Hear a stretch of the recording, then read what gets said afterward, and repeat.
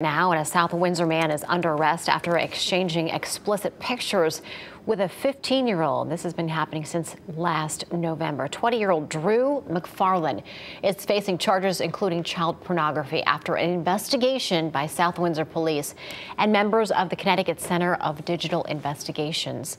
McFarland admitted that he took part in illegal conduct with a 15-year-old on the messaging app Discord, convincing the minor to share explicit photos with him. He was arrested and his apartment was searched. McFarland is going to be in court September 22nd.